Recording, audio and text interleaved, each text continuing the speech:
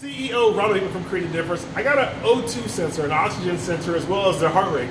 I'm actually going to have Allie put it on her finger. We're going to measure what her O2 and oxygen is right now. And as it's working and give the information, what we're going to do is we're going to do an interesting test. She's going to wear a mask. We're going to bowl a game. She's going to wear the mask the entire time. I'm also going to bowl, but when I bowl, I'm only going to take the mask down, so off my face, when I'm actually on the approach and actually throwing the ball down the lane. We're going to see if there's any difference. So you're at 99% and your heart rate's 78%. Let's see what mine is. My heart rate's or 78 beats per minute. Well, mine's probably going to be a little bit higher because my heart rate's probably up a little bit from working. But we'll see.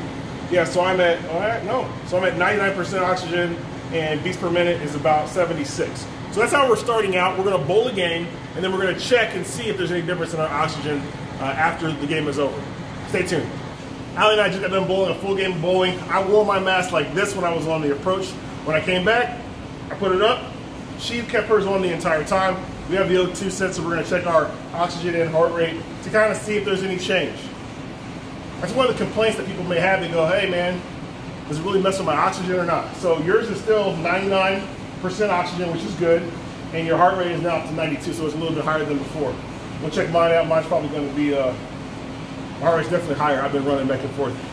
Check that time lapse out too. It's kind of neat to be able to watch kind of what was going on, and you'll be able to see that I left a couple 7-pins, a lot of 7-pins there. We'll talk a little bit about why and how to fix that too. So mine is 98% at 94 beats per minute.